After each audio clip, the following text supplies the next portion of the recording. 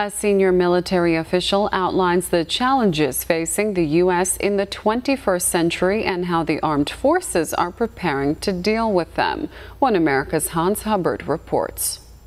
Adapting to a world characterized by threats from not just one, but now multiple potentially hostile nuclear powers is key to maintaining U.S. security and global superiority, according to one of the armed forces' top strategists. This was the main brunt of a speech delivered on Monday by Navy Admiral Charles Richard, current commander of U.S. Strategic Command, at the annual Space and Missile Defense Symposium. The security environment we live in is very different than the security environment our strategic concepts were originally designed for.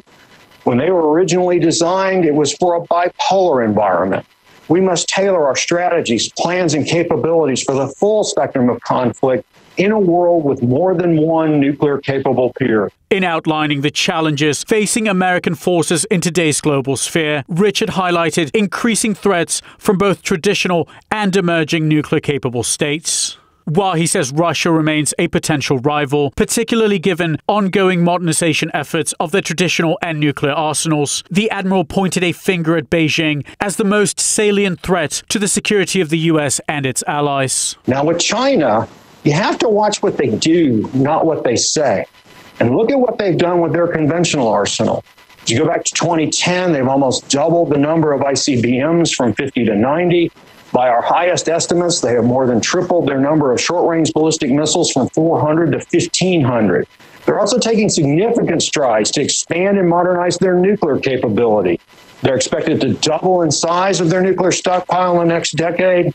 Richard's assessment coincides with reports of China's ongoing expansion of its nuclear capabilities. In the last year alone, the country added 30 nuclear warheads to its stockpile, more than any other country on Earth during that period. The admiral also touched on the threat posed by Iran and North Korea, which have both recently invested heavily in the development and enhancement of missile technologies. A leaked UN report showed this week Pyongyang has likely been successful in producing nuclear warheads small enough to fit inside a ballistic missile. Meeting these challenges, Richard asserted, will require both a revision of existing deterrence protocols and heavy investment in new technologies to keep pace with developments in rival nations. In order to deter our adversaries in the 21st century, we need to affect and alter their decision calculus.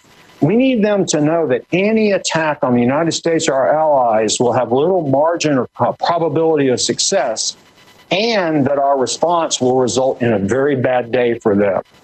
Chief among these, the STRATCOM commander said, will be the integration of detection and response technologies into a common framework, an effort already underway by the armed forces under the JADC2, or Joint All-Domain Command and Control Initiative. This seeks to align all American missile defense technologies under the any sensor, best shooter principle, enabling threats to be shared across all commands in order to deploy the most apt response as efficiently as possible. These efforts, according to Richard, will be fundamental in updating American military capabilities and philosophies, readying the nation to stay ahead of the emergent challenges posed by a shifting security environment in the 21st century. Hans Hubbard, One America News. Want to see more videos like this? Click on the link below and subscribe to One America News on YouTube, and call your cable provider and kindly demand that One America News is added to your lineup.